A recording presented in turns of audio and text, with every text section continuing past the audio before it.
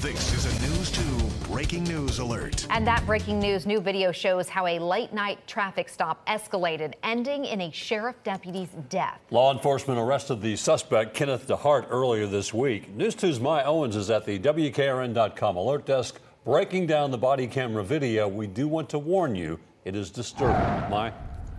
Well, Bob Haley, Blount County Deputy Greg McCowan died last week. His partner, Shelby Eggers, was also shot. The video you're about to see is from her body and dashboard cameras. Take a look. In all, the video is 28 minutes long.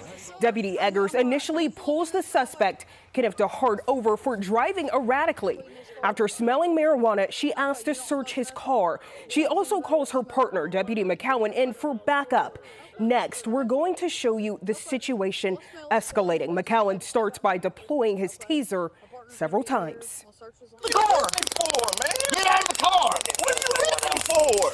Taser the board. Get out of the car! Car! Get out of the car, bro! I didn't do nothing!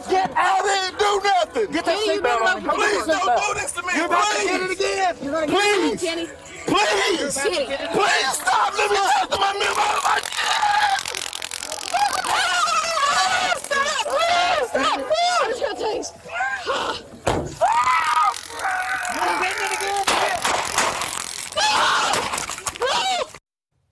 Now, after the shooting, two people stopped to help. A man helped Deputy Eggers by putting a tourniquet on her leg, while a woman checked on Deputy McCowan. She later walked back to the patrol car and told them McCowan wasn't breathing.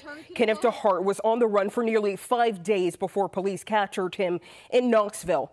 Visit WKRN.com to find a full breakdown of that body camera video.